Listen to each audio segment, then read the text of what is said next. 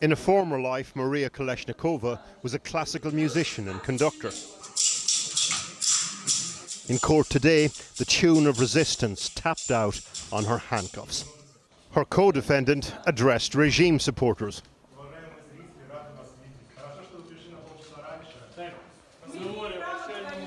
The Belarusian opposition leader, who's 39, was sentenced to 11 years in prison on sedition charges.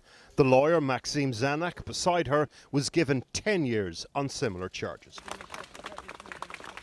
Reaction from their legal team after the sentencing. 10 years and 11 years in jail respectively. This verdict is unlawful and causeless. It's not based on evidence. Of course the defence will appeal within 10 days. The defendants, I think, will appeal as well. Maria Kalesnikava was one of 3 women who embodied opposition to the re-election of Alexander Lukashenko last year. After presidential elections considered rigged, the man dubbed Europe's last dictator saw tens of thousands take to the streets. Cue a brutal crackdown and a rolling programme of arrests. Kalesnikava was detained, brought to the border, but then ripped up her passport instead of facing exile. Hundreds have been arrested since mass demonstrations 12 months ago, including activists taken off diverted Ryanair flights, of course. So, with the Kalesnikava sentencing, the question, how much is too much for the people of Belarus? The sources of Lukashenko's power, his self-appointed security, his state machine, his patron, Putin. Because he has been in power for 27 years, he controls everything, he appoints ministers, directors, and so on, the kind of top leadership of every department, every sort of institution that exists in Belarus. And the third, I think, is Russia. Putin might not be a big fan of Lukashenko, but Putin gives support to Lukashenko.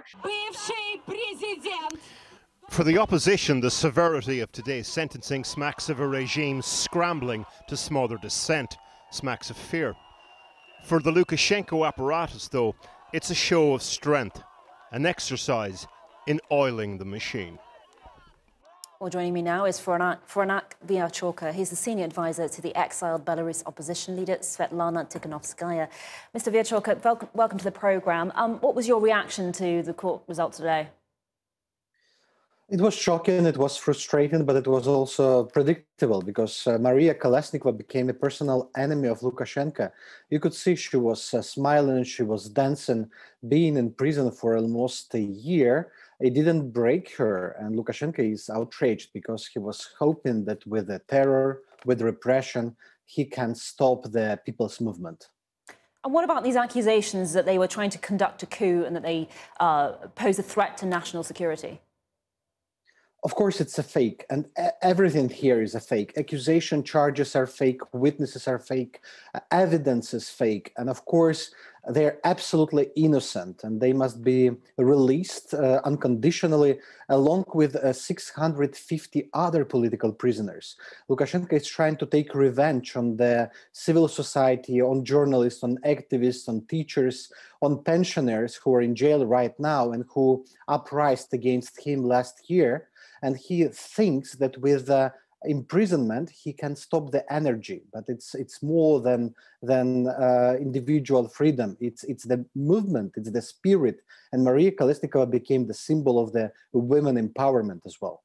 But the movement is withering. I mean, people are scared to protest. They understand. They've seen the crackdown. They've seen what happens to opposition leaders. They've seen what happens to those on the streets. The reality is it's going to be very difficult to organize any opposition now.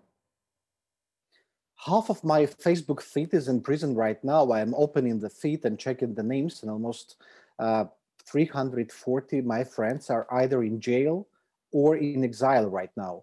Families, parents who are going to work in the morning, they're taking 2 pairs of socks, they're taking toothbrush, because you never know where you end up this day, in jail or in detention center.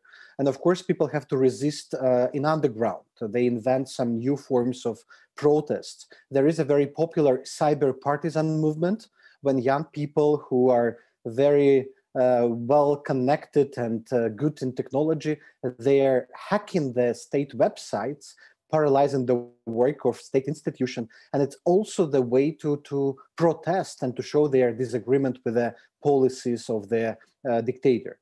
But as we've seen in many contexts, cyber protest makes people feel good, makes them feel connected to each other, but in reality doesn't shift power from those in charge. So how are you actually going to organize now?